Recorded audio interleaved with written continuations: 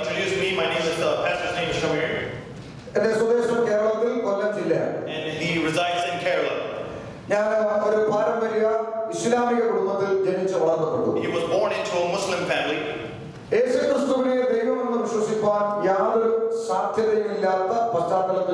There was no chance in that background to believe Jesus Christ as the only God.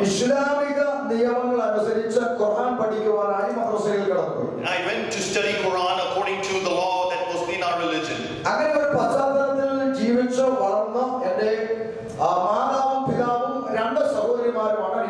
And I was living in this background along with my mother and my two sisters and my father. But in 2002, except my father,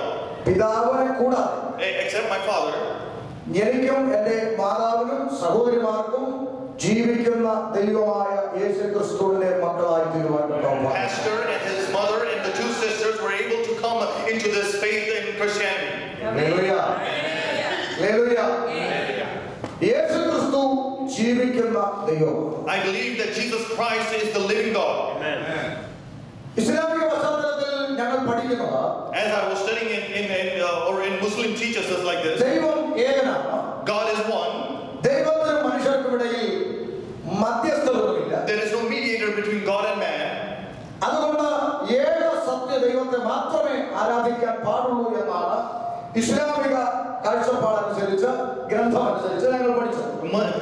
We were taught in this Muslim religion that we are to only worship this living God. There is no mediator between us. And from a young age we have learned this. And worshipping an idol is a sin. From a young age I have learned that you should not worship an idol. And we have learned like this. A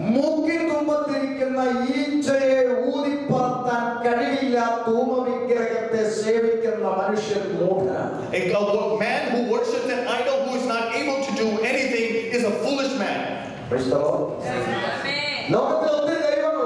There are many gods in this world. And many types of gods. But if this idol has a fly sitting on its nose, this idol cannot swat away that fly. How will this idol then be able to save you? And from a young age I have been taught that. And that's why I was not ready to worship any idols.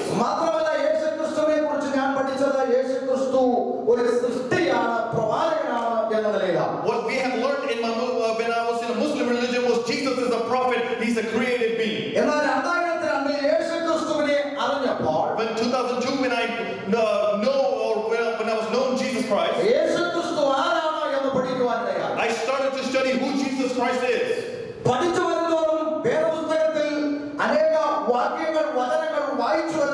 As I was learning the scriptures, and I started to grow more interested in those scriptures. And what I have learned, what I speak here is what I have learned myself. There is one verse that has given me more joy. And that verse goes like this. Jesus Christ to come and save the sinners. When he came into this world, that everyone will believe it. That everyone will believe it. God's word is or will believe it. Amen.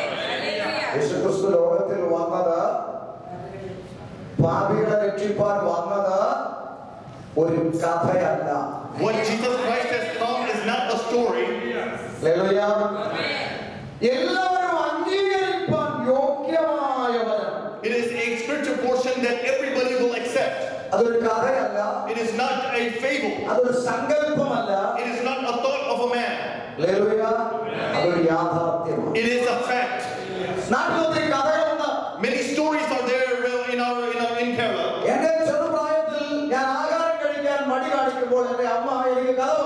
Many times when I refused to eat my food, my mom would tell me stories. I have heard many stories. I'll tell you one story. There was an old man and a woman a long time ago. And they had a desire to eat pancake. And they went to gather the wood to cook it. And they saw a tiger and they got scared. And they ran back to home. And as I was listening to the story, I would automatically start eating. After years, and I tell my children the same story. Okay. After so many years, this story is still continuing. But know this.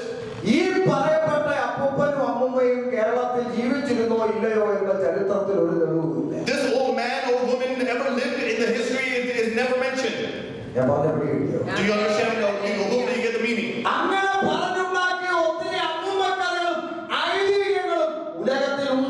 There are many other stories that you will hear like this.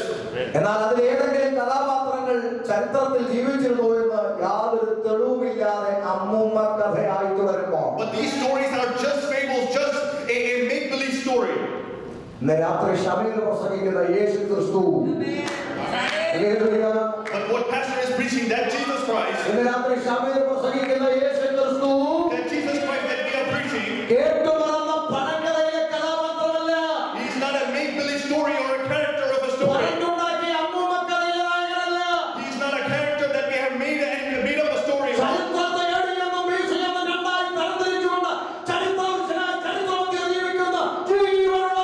He's a living God that has separated history from AD to BC.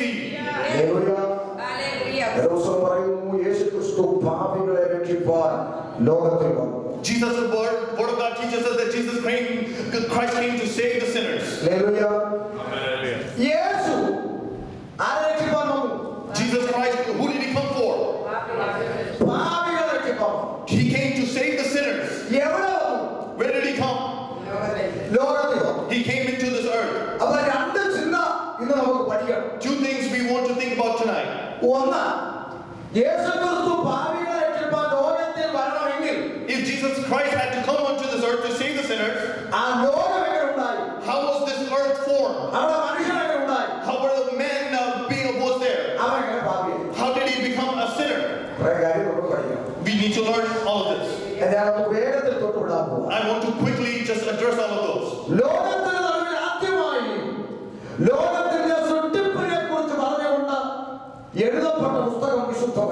It is God's word that begins about the creation of how everything was created.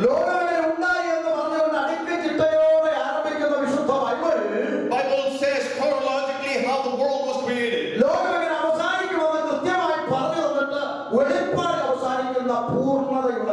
And it completes it in the book of Revelation how this world is going to end. In the beginning, God created heaven and the earth. And he created everything on earth, the beasts of the earth and the trees. And after that, man was created. And he created a man and woman. There is only one God, Jehovah. And now there are only two people on this earth, Adam and Eve. There are no other problems. There are no other gods. And because there was no fight there.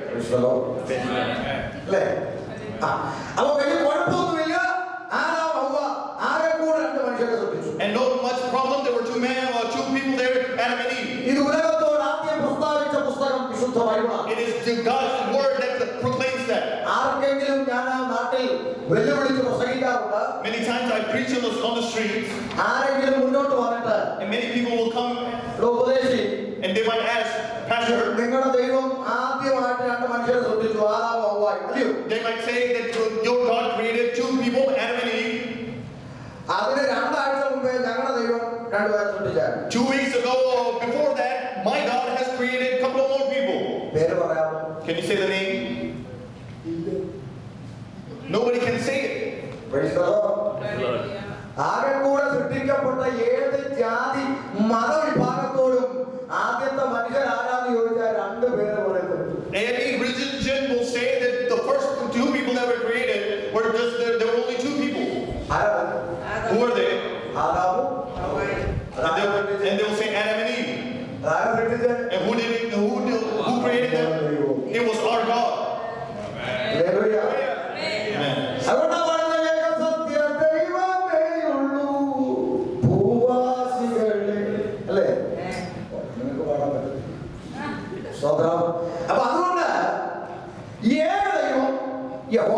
One God, Yehovah.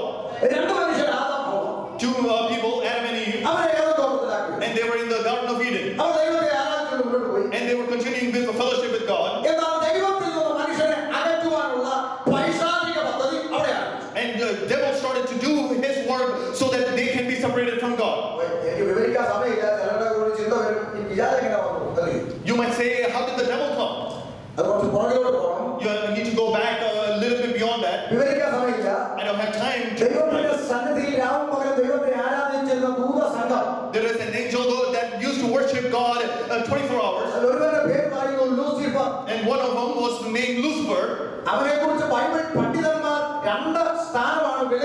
There are two places that the scholars will give him. Many people say he was an angel of light. Other scholars will say he was a praise and worship leader. He was a praise and worship leader. And because he has awakened, there is a awakened position. There are no certain things like that in the scripture.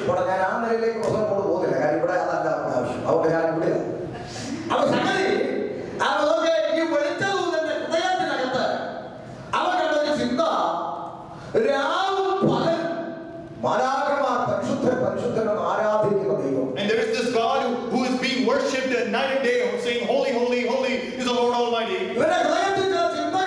So this angel of light has certain thoughts. If God is this big, everyone is worshipping him. And this God, whenever he gives an order, we have to follow it. All the glory belongs to him.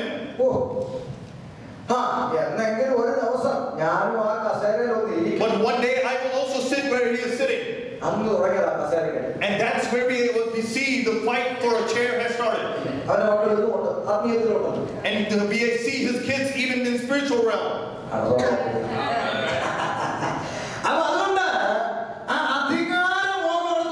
And voting power started there. I will sit in the glorious throne. And the one who knows from afar the thoughts of people, he was cast down. And that light, angel of light, became the angel of darkness.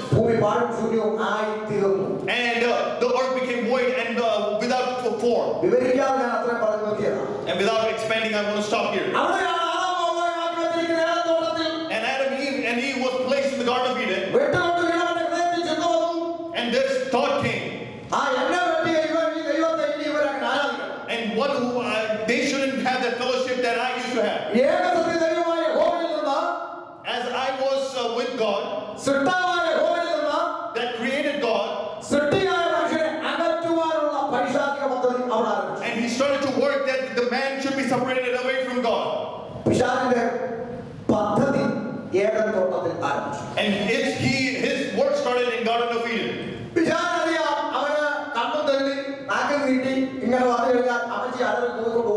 And the devil knows if he comes in a very scary form, he will run away. That's not how he came.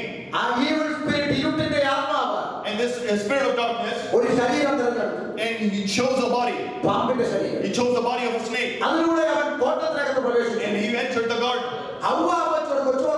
And he started to have a small talk with Eve.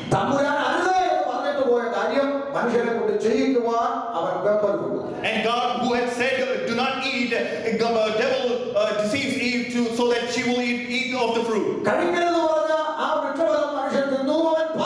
And because when he disobeyed God, he became a sinner. I want to expand further.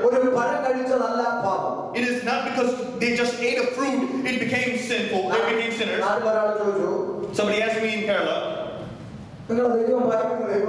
what kind of God are you serving? Long time ago, some mother ate just a small fruit. Why is he making such a big deal? And it seems like they make it seem like it was a huge deal. There was he might say there was nothing. It was such a small fruit. And because she loved Adam, she shared it with Adam. Why is it such a big deal? It is not that they just ate a simple fruit. I want to tell you a story. There were two families. There was a fight for a property. And they started to fight. And because of that, police came. The other revenue department came. And they started to mediate between them. And there was no chance for a compromise. And police said that the case will go to the court. And both families decided to go to the court. And they took a small rope from a little shop. It was only just 5 rupees. And they to set boundaries for that property. Until the court order comes, there should not be a fight between you two. But the departments and the police left. And one small lad came in the front. He had a small knife. He had a small knife. Let's say if he cuts out all the boundary ropes, and the police would come immediately. Who broke out the rope? Yeah, you might say that small lad. And they would capture him. And they would capture him and take him in the police station. And this lady who's looking at this will say, what kind of beating was the police give this young chap? Just for a little 5 rupees rope, cutting that, why are you making such a big deal? Why are you beating up this young chap for cutting down these 5 rupee rope? There are other ropes in that shop. I will give you 10 rupees. Please have no rope and let the young chap go. Will that young lad be left alone? No. Maybe I can give you even more rope. No. It is not because that they broke or this young chap just cut off this 5 rupee rope. It is because he broke a law. It is not because they just ate a fruit became a sinful. They disobeyed the commandment of God. And what God said you cannot eat, they ate. And that's how the man became a sinner. Bible teaches us this. And that the sin of Adam was spread into the whole mankind. Another question will of course arise. Yes, Adam sinned. Even Eve also ate. They became sinful. How did the other descendants, those who had never committed sin, how did they become sinners? Is that right? Hallelujah. Many times they ask me this. Adam and Eve sinned. None of the other descendants came to eat that fruit. How did those other innocent descendants become sinners as well? I will give you an example.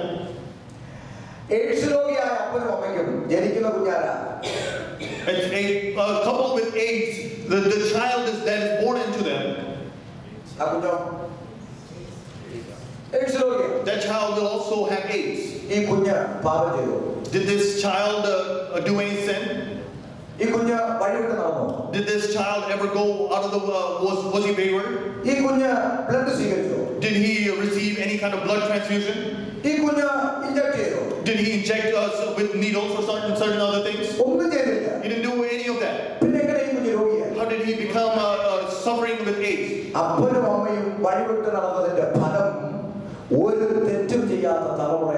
It was the fruit of these wicked ways of his parents this innocent child will have to face. How did it happen?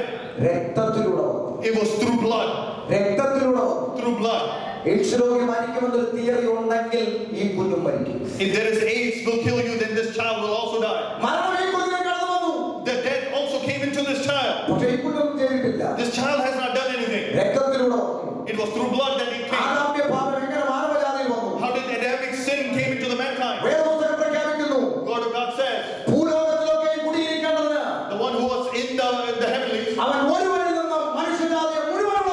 and with one sin the whole mankind became a sinner. It was with one blood that he made the whole mankind a sinner. I will give you an example. Take a bottle in India. Blood, cow's blood. Take the blood of a dog. Take the blood of an elephant. Take another animal's blood. Give it to a computer lab here. In about 30 minutes, they will label that this is this animal and so forth. Isn't that true? Take another 4 bottle. Take a blood of a Hindu. Take a blood of a Muslim. Take a blood of a Christian. Take a blood of a priest. Take a blood of a pastor in a Pentecostal church. Take a blood of a guy who's in the temple and give it to the lab. And they might say, don't make fun of us, this is all blood of men. Will they label it as Christian, Muslim, or priest, or so and so forth? They might say there's group of A and B, but they will say this is all man's blood. God's word says like this. There was one sin, and through there death came, and through it in all mankind. Adamic sin came through us, to us through genes. And men became a sinners. And because for a sinful man, God made a way for him. And none of the men would return back to him. So the heavenly courts made a decision like this to redeem them from that sinful nature. God himself has to come in a form of a man and come here. And that his name is Jesus Christ. Amen. Praise the Lord. And he became a man. Some people teach that he was only a man. No. He was fully God and fully man.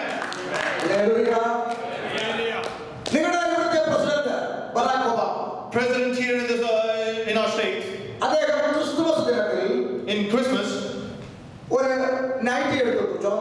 and he puts on a red gown, and he puts a pillow in his tummy, and he takes the image of the Santa Claus, and he starts jumping in front of this church. Even the children will say, will they call him a president or Santa Claus? And they will say, hey, there goes Santa Claus. Because in his image or what he's wearing, what is he wearing? Santa Claus. It is the wearer Santa Claus. Does he have that authority? He's not coming in that authority. This president, even if he is in this Santa Claus dress, the police will still obey him. He was in flesh, in man, and just in the image. But in authority, he was fully God. And that's why wind stopped. The sea calmed down. And he tells Lazarus, arise. And nature started to obey him to his word. Because in authority, he was fully God. Praise the Lord. Hallelujah. Can God become a man? We cannot comprehend it. Praise the Lord. I will tell you a story that I've heard. I've heard it. Let's say a father is taking his son.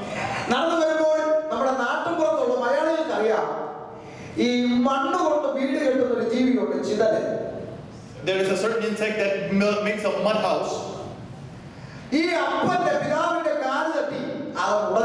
And this mud house, let's say, walking on it broke. And these insects started to crawl around. And this son might have asked, why are they walking around like this? And this father might have said, we walked on it, that's why it got destroyed. And he might have asked, if our house is also destroyed, what will we do? And he was very sad. And the son said, until you build this house for these insects, I'm not coming with you. And then morning 10 o'clock, this father started to build. And mud after mud, he started to build it. And this 4 p.m., this house was still being destroyed. He was not able to do it. And this father was very angry and he said he left it. The son said, I'm not coming with you until you build it for me. Look at the answer that this father gives. Son, who has built this house? Who has built this house? Who? It is those insects.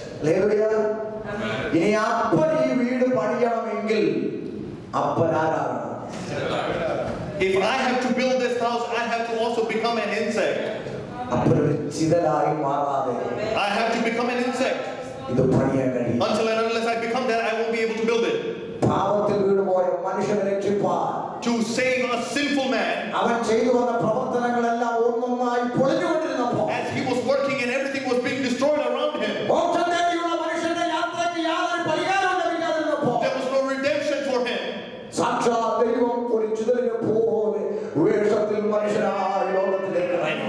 God himself became a form, taking a form of an insect, became a man and came to us. Just so that we can be redeemed.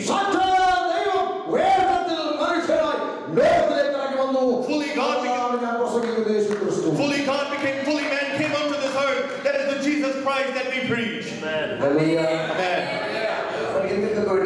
He's not come just for Hindus. He has not come for Christians. He has not come for Muslims. He has come for men of this earth. And many people will say, you are changing your religion. Don't change your religion. Don't change your name as well. Is there any change if you change your religion? Is there any point if you just change your name? My name is pastor's name is Shamir. In passport it says Muslim. Nothing has changed. There is no point in changing it. There is no point in changing our religion. Know the true and living God. Know your Creator. Know the one who has created everything. Know your Father. I'll give you an example. There is a plant in Kerala. It is the one poison ivy. Yeah, poison ivy, itching plant.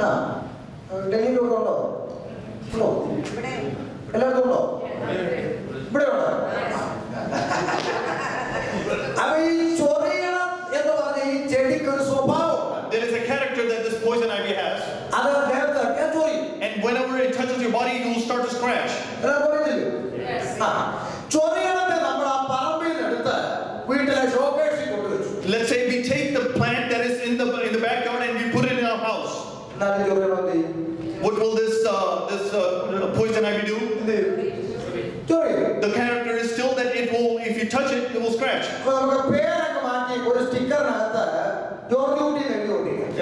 Let's say we change the name of poison ivy and give it another name.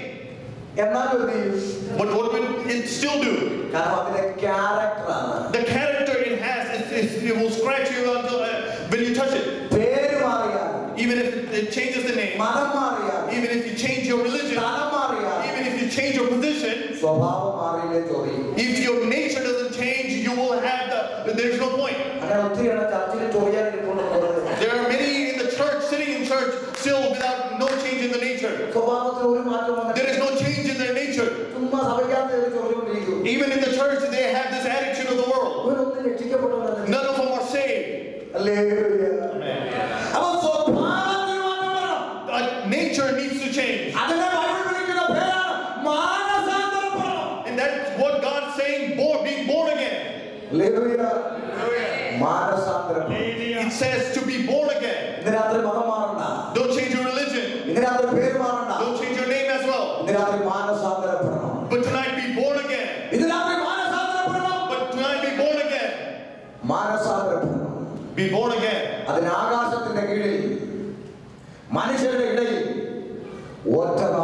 There is only one name under heaven that can give you this. There is only one name. That Jesus Christ that we preach. Jesus Christ came into this earth when he was 33 years. He took upon the sins of the mankind upon his shoulders. And he came on the cross of Calvary and walked. And he became a redemption for our sinful nature. And he sacrificed himself. And many people Jesus was beaten up. But with pride, I want to tell you this. He's pastor is 33 years of age. I found him when I was 20. I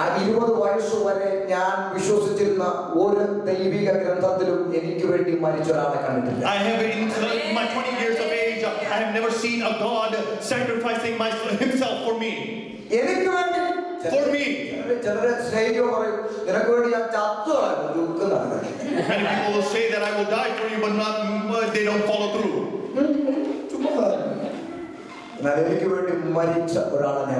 But I saw one who laid down his life for me. Jesus was beaten up for me. For me. Praise the Lord. I will tell you a story. Hallelujah.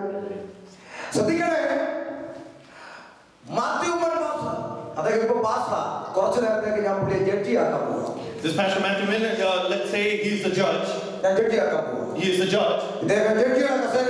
As he's sitting in the judge's chair, let's say his son comes in front of being a guilty party. His heart is breaking. He is sitting in the trial's box. My son, my only son. He has a desire to save him. But his judge has a peculiarity. He's a lawful man. He has to be just in his decisions. And both parties said certain things. Exhibits and proofs were against him. There is no way to redeem him. And this judge's heart is breaking within him. But he has to be a just judge. He gave a fate. And this was it. Whatever he has committed has been proven right in this court. And because of that, he has to pay the fine of $1 million. And because he was not raised up right. ഇവന്റെ അപ്പന് 50 ചാട്ടവാറടി കൊടുത്തു. And this father has to be beaten up, should get 50 lashes. അപ്പൻ വിധി പ്രഖ്യാപിച്ചു. And this father gave this fate. വിധി കഴിഞ്ഞപ്പോൾ ജഡ്ജിയുടെ coat ഊരി വെച്ചിട്ട് മാത്യു എന്ന വ്യക്തി അപ്പൻ വെളിയിലേക്ക് ഇറങ്ങി. And this judge, after the court session has been over, takes out the robe. അധികാരത്തിന്റെ കോട്ട് ഊരി വെച്ചിട്ട് ഒരു അപ്പനായി ഇറങ്ങി. He takes off his robe and he becomes a father. സ്വന്തം പോക്കറ്റിൽ നിന്ന് ചെക്കെടുത്ത് 1 ലക്ഷം രൂപ മകന്റെ പേർക്ക് എഴുതി കൊടുത്തു. And he gave his own check and gave the $100 million to the son. തീർന്നില്ല, തന്റെ ഉടുപ്പൂരിക്കൊണ്ട് തന്റെ മുതുക അതാ മകന് വേണ്ടി ചാട്ടവാറടിക്കായി കുടിച്ചു കൊടുത്തു. But it didn't finish that he laid down his life so that he can get this 50 lashes. മകനെ രക്ഷിപ്പാൻ സ്വന്തം മുതുക കുനിച്ചു നിൽക്കുന്ന അപ്പൻ നോക്കി പ്രതിക്കൂട്ടിൽ നിൽക്കുന്നവൻ കണ്ടു. And this father, the son who sees this father suffering like this. And as the father was being beaten up,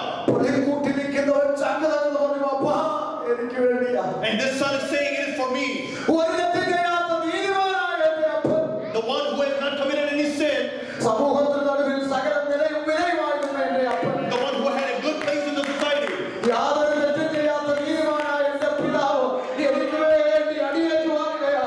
the one who has not committed any mistake is suffering for me.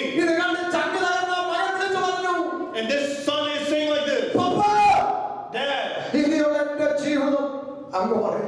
and whatever my left of my life is, because you have suffered for me, my life is now for you. Can you look on the cross? Can you look on the cross?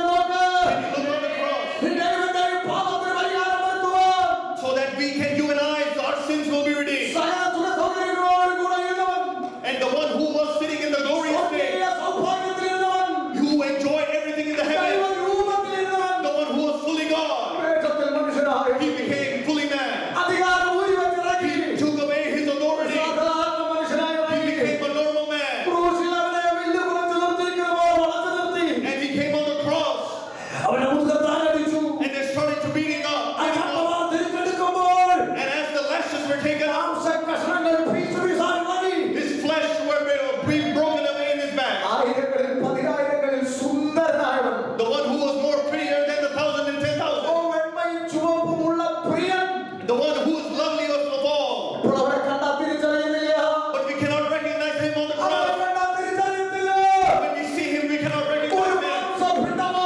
He has become just a piece of meat. It is for you. It is for you, brother.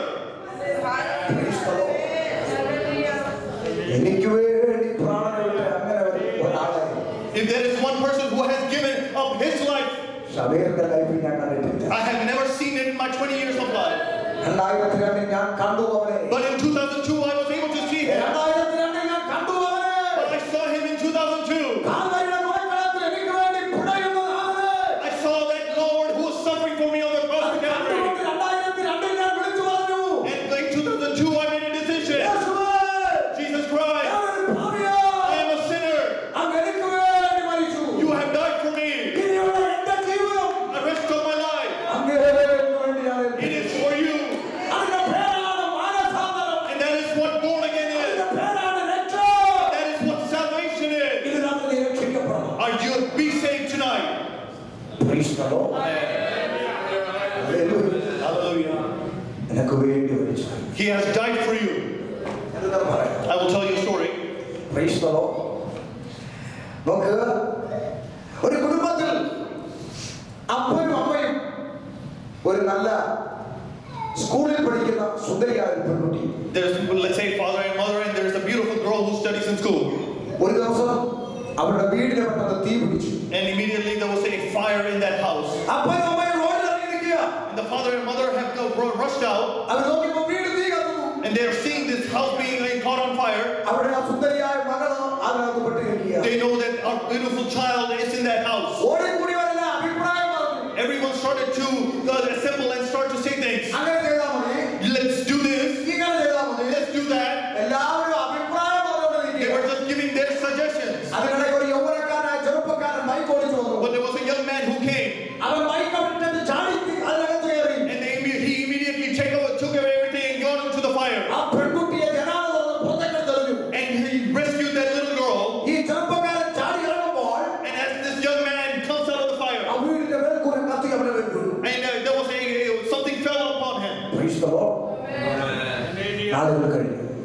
Years passed. This beautiful girl has turned into a beautiful woman. And she has decided to marry.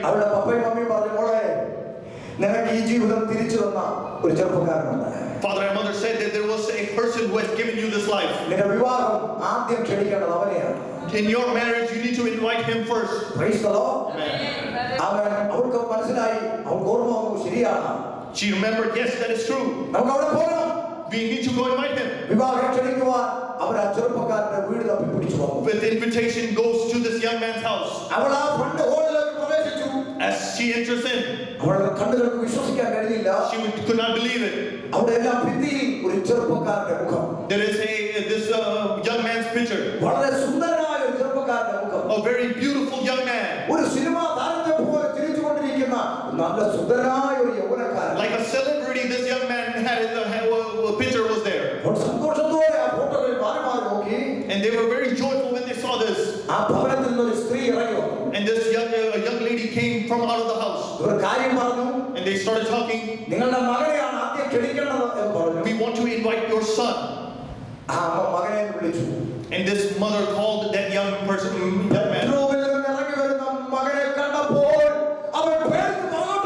And this young man, when they saw him, they were very frightened. They were not seeing a person with a beautiful face or a celebrity-like face. He was a young man that had a burned face. And they were frightened. Who is this? This mother says like this. To rescue your life, I received my son like this. And they threw away the invitation. And they said, I hugged that young man, and she said, and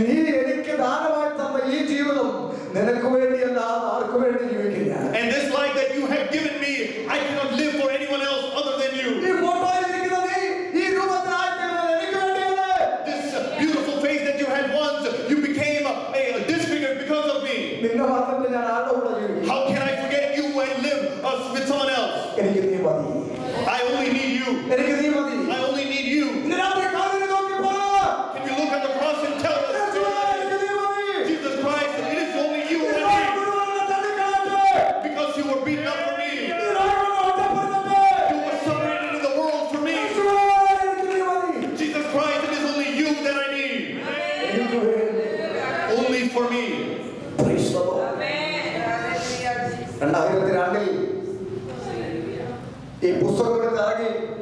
2002, I took up this Bible. My father's side left me or rejected me. My mom's side also rejected me. There was not a place for me to lay my head. I didn't even have a shirt I couldn't afford a shirt. I took this Bible in my heart and left. I slept in front of a medical or a hospital. I prayed to God, give me so that